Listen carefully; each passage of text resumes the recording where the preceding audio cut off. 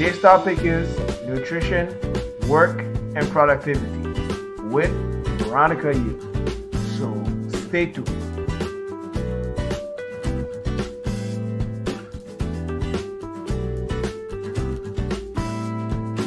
Welcome to the Q A Showdown. My name is Richard. Today's topic is we're going to talk about food, work, and productivity. And the Q A Showdown is a show about I touch different topics like life insurance, real estate, business, entrepreneurship, and much more. And I have guest appearances by professionals from different industries who share their knowledge. And today I have a special guest. Her name is Veronica. She agreed to be on the show, and as I thank her in advance. And a little bit about her: she's a nutritionist. She's an instructor. She is a book author. She has several books out. One of the books she has is 911 Detox. She has another one, Go Raw, Get Lean. And she has, I think, another one with Greg Swanson, which is called The Breakthrough Yo-Yo. And she is a WBFF professional athlete, which stands for World Beauty, Fashion, and Fitness. So it is my pleasure to have Veronica here. So Veronica, tell everybody who you are, what you do exactly, and we'll take it from there. Oh, great. Thank you. That was quite introduction about me. So hi, Richard and everyone. I don't know how to start because I got into this health and fitness industry over 20 years ago. Only when I start because I was very, very weak and I was only 80 pounds.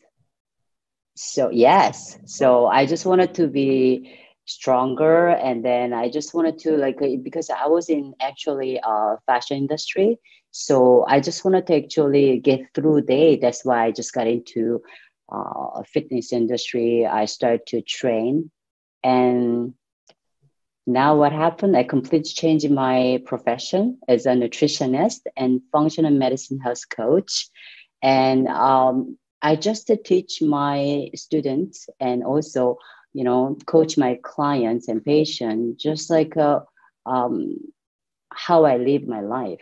It's like I believe in lifestyle, so that's what I do. So some of the clients, they come to see me for weight loss because they have a hard to lose weight, and some of the clients, they have a chronic illnesses. So actually, they want to improve their lifestyle by eating properly and doing the right thing. So they come to see me. So I help them either one-on-one coaching or even group coaching, and also I help my student who is already in profession in this industry, like personal trainer and nutritionist, and they need every year the credit, right? So to get their, just keep their license. So that actually I give them some workshop as well for a CU course. So that's what I do. Okay. We're gonna dive into the questions. I know eating healthy, well, everybody knows that eating healthy is very important. What during the day, we know we need to eat 3 meals a day. What would you recommend for breakfast, dinner, lunch? What would be the proper meals for us to eat, for us to have energy and to be productive at work? It's actually a really good question. We all think about the everyday meal is a good breakfast, lunch, and dinner. And it's been like that's usually, basically typically people eat like a breakfast around like a 7 to 8 a.m. And some people, they're too busy. They just on the go in a car, they drink something or coffee and some muffin, right? And then usually lunch is at work. They have like a 12 to between 1 or 2 p.m. That's what they have their lunch. And then dinner is usually when they finish 5 p.m. work, and then they eat like a 5:30 to up to 7 p.m., right? It's a typical meals. But to be honest, going through with like my experience with my clients and what I believe, you don't have to have a 3 meals.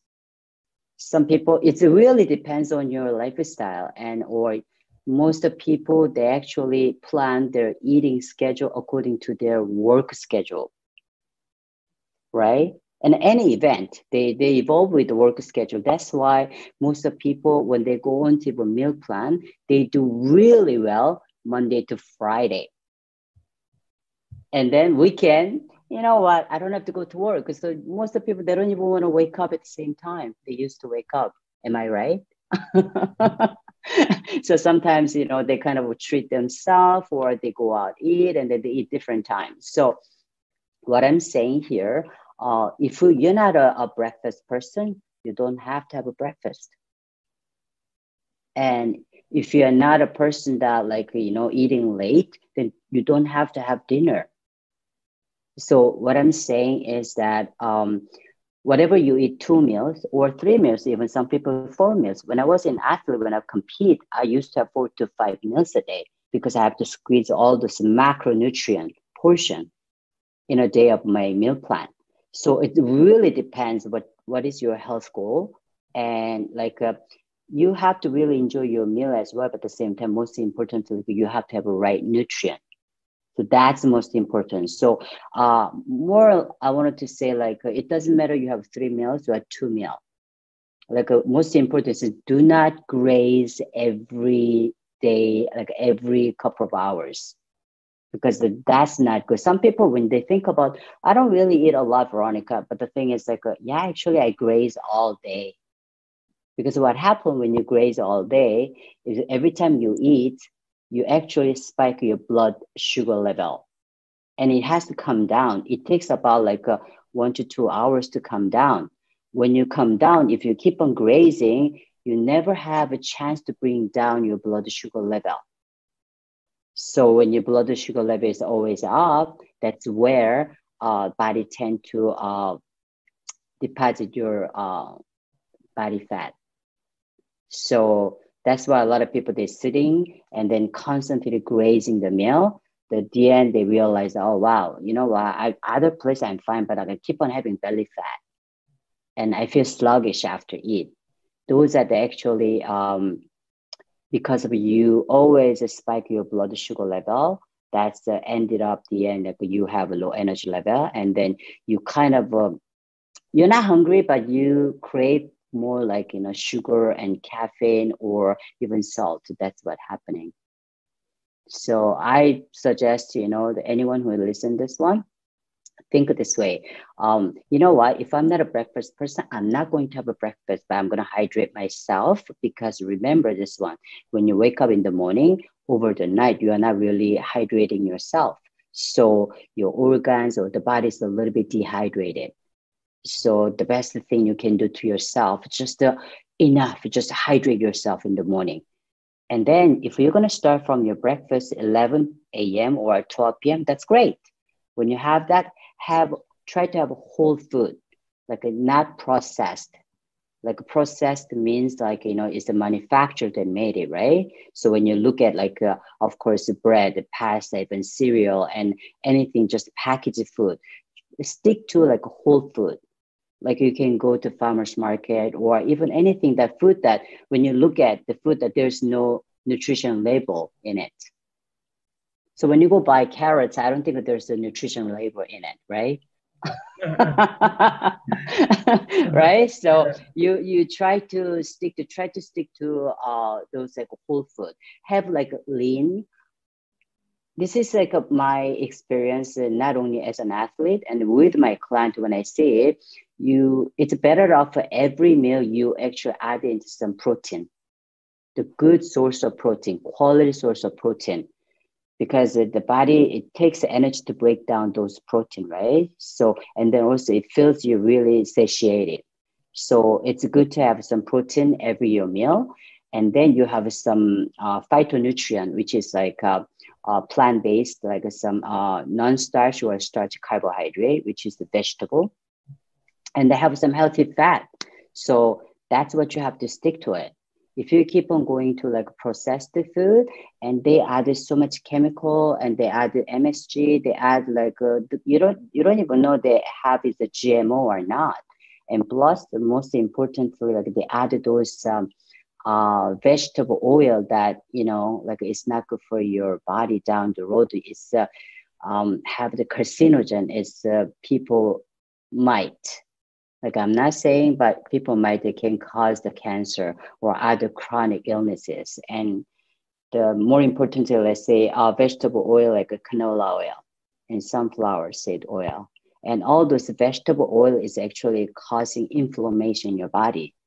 So when your body gets inflamed, the down the road, it can actually cause some pain and even some disease. So you want to avoid that.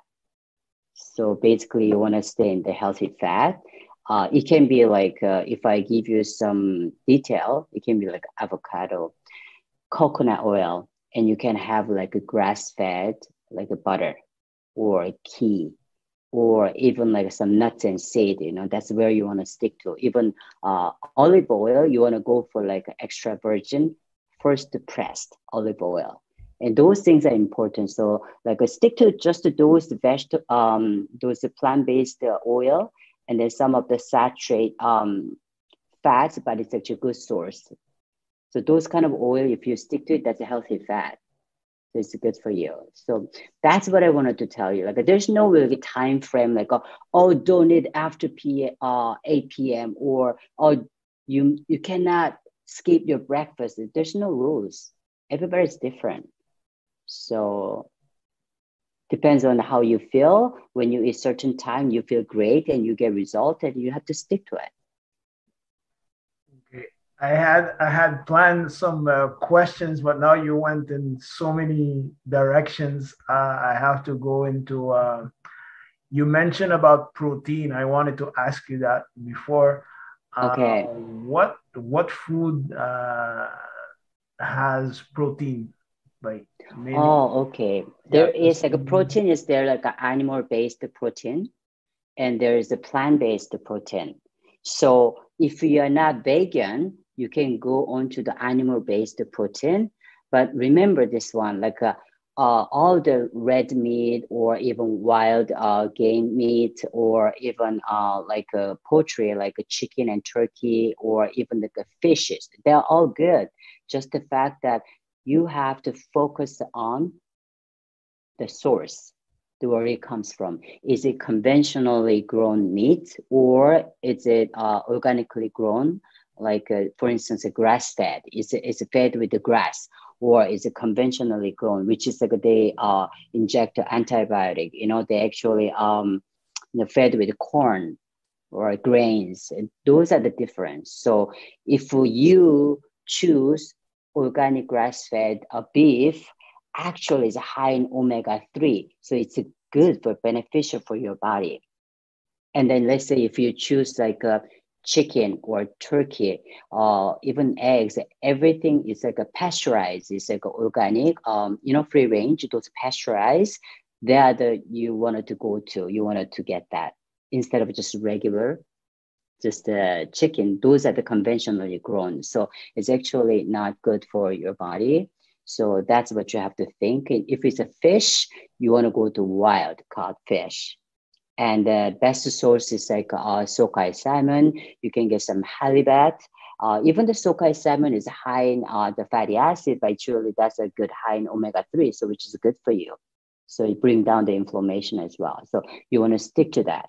And if you want to go for egg, it's the same thing. It's pasteurized, organic, free range, pasteurized eggs. That's what you want to go for.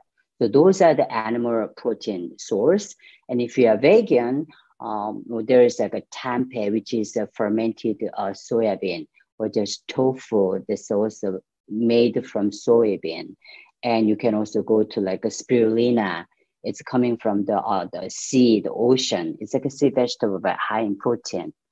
And beans, like especially black beans, has a really high in protein content. So you want to go for it if you are vegan. So that, or other nuts and seeds. So also there is a vegetable that we can get the protein, but vegetable protein is not active protein, so it's like it's very hard to absorb in your body. So that's usually vegan. They have a trouble to it, so that's why you have to stick to like beans and nuts and seed. You know, that's going to be the extra source for you, the protein. Okay. Yeah. There's a lot of information. Um, Second, I wanted to ask you if someone is on the go, like some people, they don't have time to prepare food. They always eat out on the at the restaurant. What what do you recommend for them? Because if they want to eat healthy, but they're always on the go, so what do you recommend for them?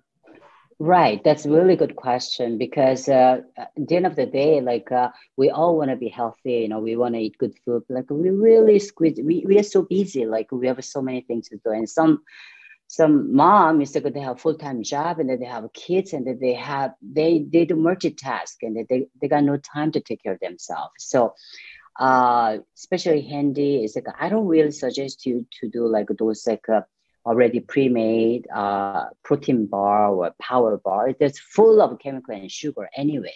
So don't go for that. And if you can actually, if you have to eat out, but this day is a good, pretty decent when you go to restaurant, you can ask your server, you know, like you can get some like nice fish or even chicken, and then you can actually don't think always a salad is healthy in the restaurant because they add so much like stuff that you don't even know in there because they add so much sugar. There's a hidden sugar that coming from those salad dressing.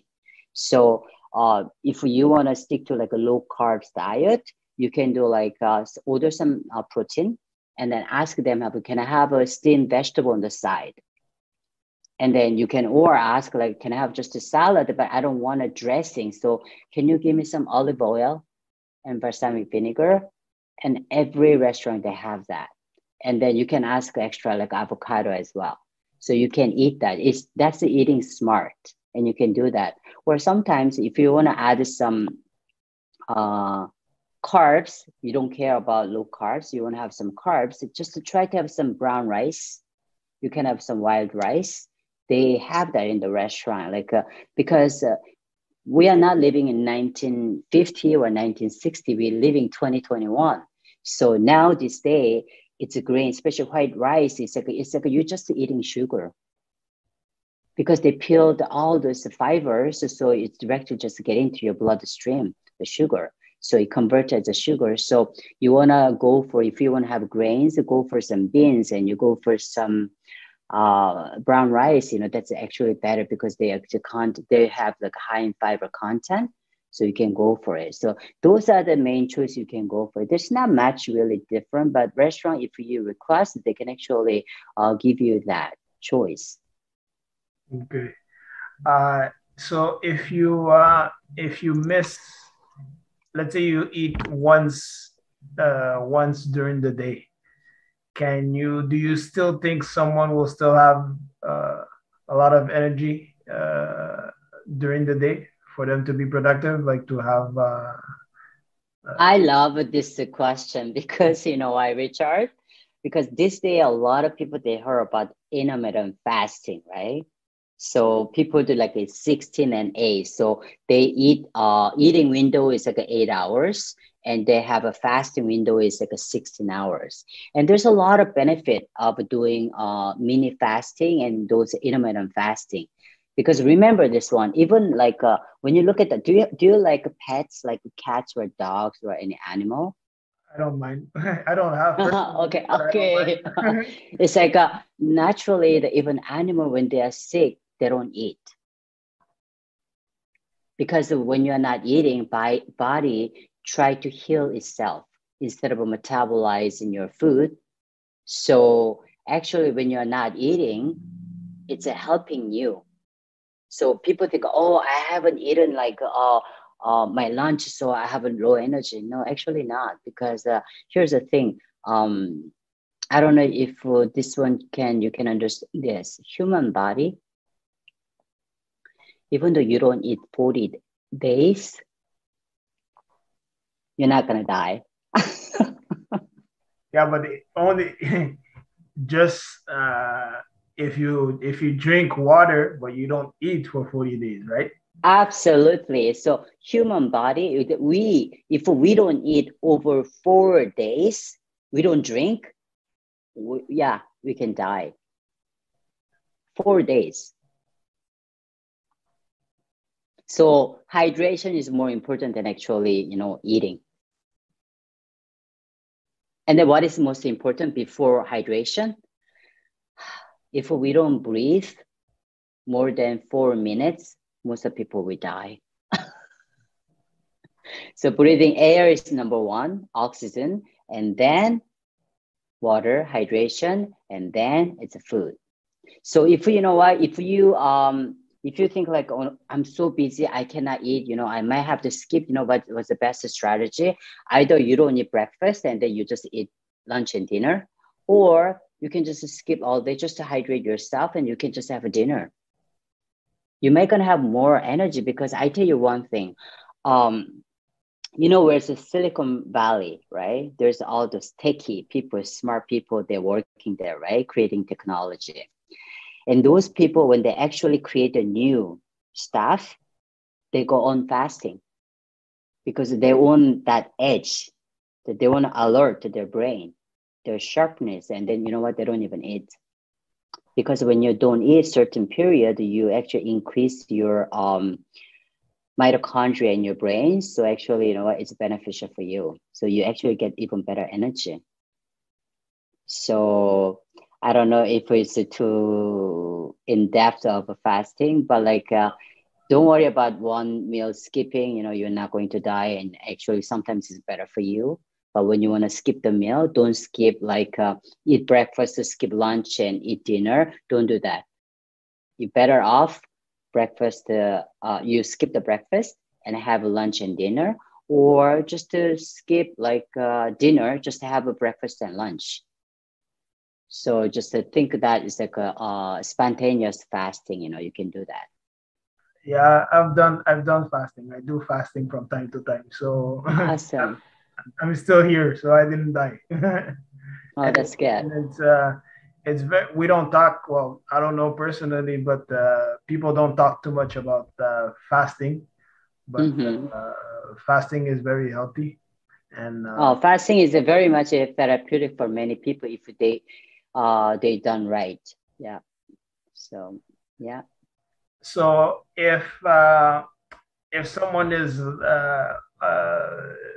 wants to replace a meal because they don't have time to eat, what snacks that they could eat? What are the foods that they could eat, like to replace? Let's say they don't like fasting, but they need something in their body. What kind You of know, food? I would suggest that because you don't have time to cook, then those like use those like a good quality of nuts and seed. They're high in the vitamins and minerals, and it's a healthy fat, and there's a protein as well. So grab some like almonds, grab some like walnuts. It's very high in omega-3, and what else like macadamia nuts, they're also high in vitamin B source. And so have those nuts with maybe, I personally, I'm not really big fan of a protein powder because yeah, it's like a protein powder company not gonna like me, but if someone is like really in rush, they can't, like I don't want to skip meal, then best to just have the clean protein powder. There is out there a few. So clean powder, protein powder, add into some coconut water because they're high in the potassium as well. So that, or just even water, you shake it, you drink it, and have some nuts on the side. That's gonna fill you up, and you can do that. Or myself, like I make in advance like a lot of bone broth when I have weekend.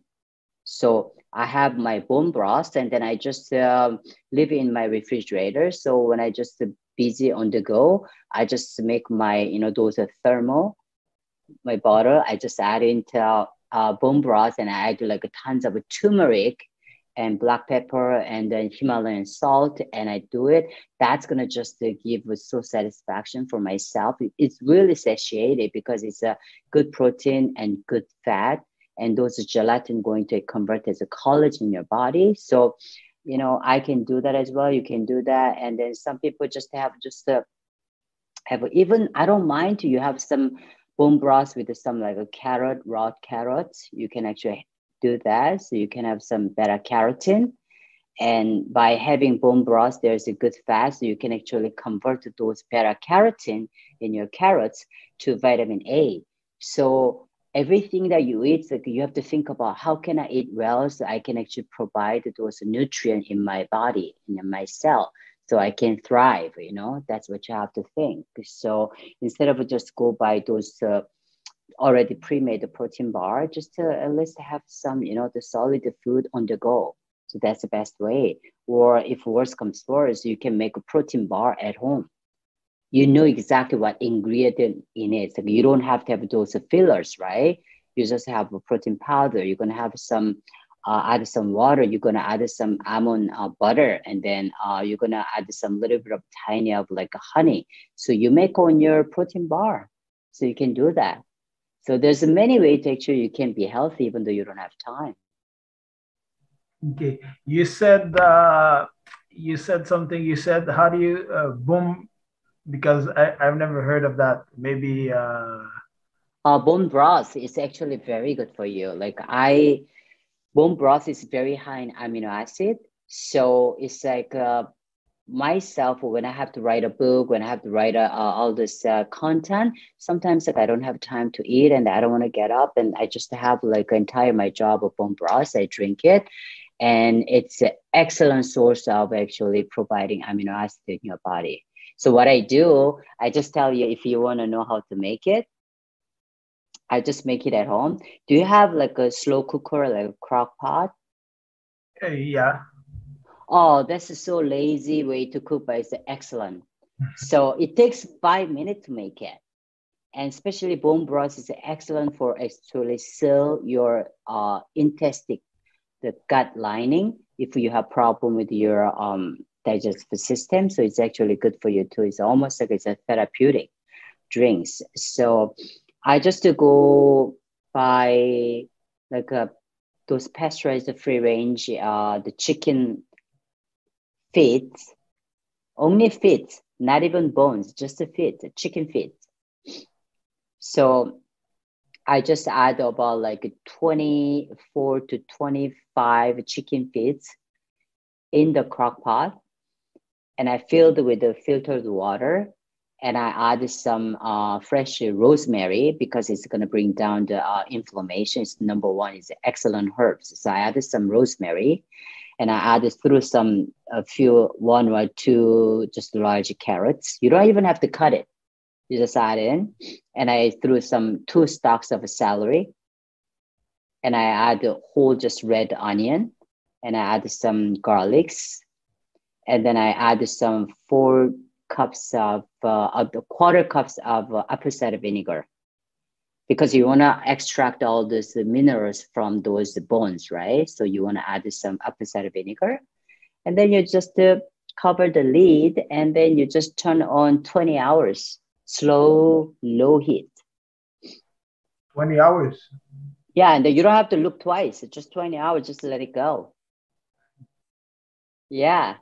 Okay. And then after that, when you finish, you just remove all those, you know what I mean, the bones and then just vegetable, and then just strain those broth, and then just put it in your glass jar, and then just cool down. And after just add into refrigerator. And then what happened next day, it looked like jelly. So what happened when you want to put it in your thermal, this bottle, when you want to go out, you just add 4 to 5 tablespoons, those jelly, and then you add hot water, and then put some turmeric, black pepper, and the Himalayan salt, and then you just go. It tastes amazing. Wow. Yeah. Yeah. You can last those 24 25 with chicken feet. If you make a bone broth, you can last about like a good 2 to 3 weeks, even though you drink every day, because it's concentrate jelly, right? So that's how you make a bone broth. 2-3 weeks. Yeah. Diet. A lot of people, I don't think I ever went on a diet, but a lot of people do that. What's your take on that? What's your advice? What would you say to someone who wants to go on a diet? You know what, Richard? A lot of people, they, you know, when they don't feel good and they want to change something, they want to go on to diet. And many clients, they come to see me for diet plan as well.